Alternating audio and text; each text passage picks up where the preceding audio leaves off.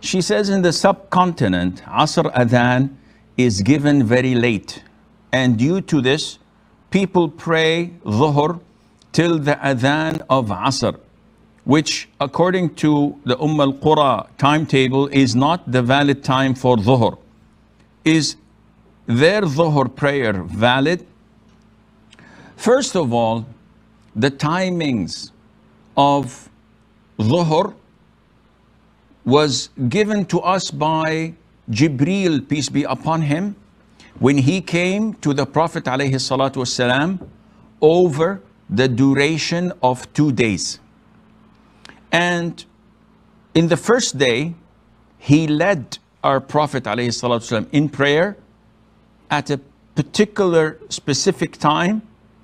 And then on the second day, he led him on a different time.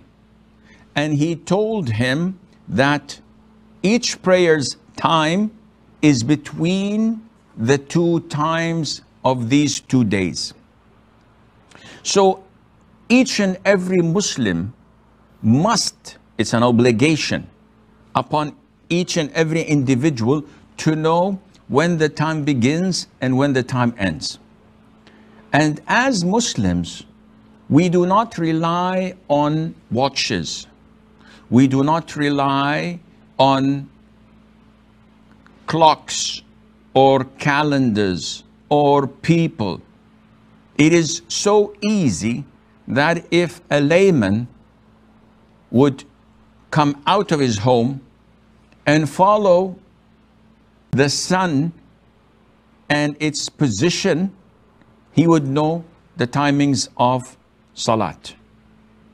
But it is also convenient for a person to call the Adhan, whom we call the Mu'adhin, whom we depend on his Adhan to know the timings of Salat. And this happens in the Muslim world, all over.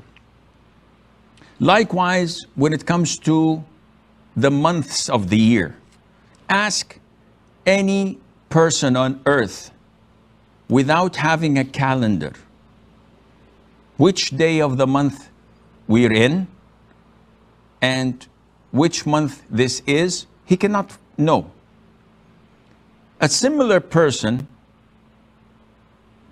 a similar Muslim, if he were to be in his shoes and were asked which month this is, if he doesn't know the month that was before and he doesn't know the times, he could simply look at the position of the moon and estimate whether we are in the beginning, in the middle, or the end. Furthermore, he can tell you once the new month begins. So he is capable of counting the months according to following when it begins and when it ends. But those who follow the Gregorian calendar can never know whether it's February or December. It's impossible for them to know whether we are in the beginning, middle, or the end of the months. So Islam is a religion of simplicity. And hence, if I want to know the timings of the prayers, through going to the hadith, I can easily find out, and this is the vast majority of Muslims and schools of thought agree upon, that Fajr begins when the horizontal dawn appears. So the whole horizon is black, pitch black. All of a sudden we see this white line coming that's horizontal, and this is the break of dawn. We can pray Fajr, and we must refrain from eating and drinking if we're fasting. This time of Fajr ends once the tip of the sun appears. That's it. You cannot pray Fajr anymore because the time is over, and if you delayed it deliberately, it's gone. Then we come to Dhuhr time. Dhuhr time, if you put something and it's erect on the ground, the sun rises from here and the shade of this object is decreasing. As the sun rises, the shade decreases until it's on top of it and there is no shade. This is the time that prayer is prohibited. Voluntary prayer becomes prohibited in these 5 minutes. Once the sun goes a little bit to the west and there is a small shade to the east, this is called az-zawal, which inaugurates the time of dhuhr. Now the time of dhuhr has started. As the sun heads to the west and the shade is becoming longer and longer, once the shade reaches the same length of this erected object, the time of dhuhr ends and the time of asr begins. When the shade is equivalent to the erected object. And this is the vast majority of scholars and schools of thought.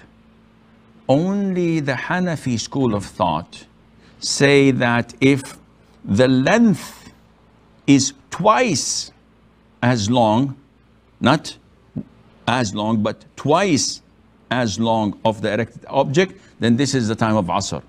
Which means that there is about 40 minutes gap between the time of Asr of the majority of schools of thought which follow the authentic hadith of the Prophet ﷺ, and the time of the Hanafi school. And hence, those who pray according to the Hanafi school and they delay their dhuhr after the shade of an erected object is equal to it, their dhuhr is invalid. And this is according to the hadith of the Prophet ﷺ. No, if they are laymen, if they are ignorant, if they are people who do not know anything except what their scholars tell them, then the sin falls on their scholars because they're ignorant. But nowadays, in the era of internet and satellite channels, Islamic satellite channels that are coming to every home, you have no excuse because you are told the hadith and you can check the authenticity of the hadith and you can ask the schools of thought other than the Hanafi schools of thought, and they will tell you that this is wrong what they're doing. So what are you waiting for? Maghrib and Isha, we all know that Maghrib begins when the sun totally disappears and it remains the timing until the time of Isha. And the time of Maghrib, the end of Maghrib and the beginning of Isha are very close. How do we know? By the disappearance of the redness in the direction of the west. So after the sun had set, there remains in the horizon, in the twilight, there remains redness due to the setting of the sun. And this remains for about 45, 50 minutes, maybe an hour. And then it disappears. Once it disappears, you cannot pray Maghrib. Maghrib time is over. And it's now time for Isha. And this is why it is very dangerous when people rely on al-Qura timetable. Now, al-Qura timetable for Fajr, Dhuhr, Asr, and Maghrib is pretty accurate. Only when it comes to Isha, it is totally wrong. You cannot and you must not follow al-Qura's Isha timing. Why? Because they fix it at 1 hour and a half for 11 months of the year. And on Ramadan, which is the 12th month, they make it 2 hours difference between sunset and Isha. And this is totally wrong.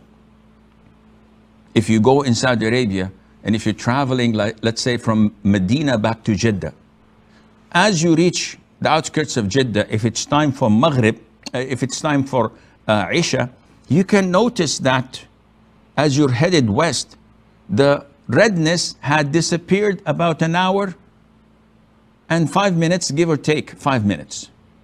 So it's not 1 hour and 30 minutes after sunset, which means that women who delay their Maghrib depending on the fact that Isha Adhan is an hour and a half after sunset, they have missed their Maghrib prayer. So I hope this answers your question.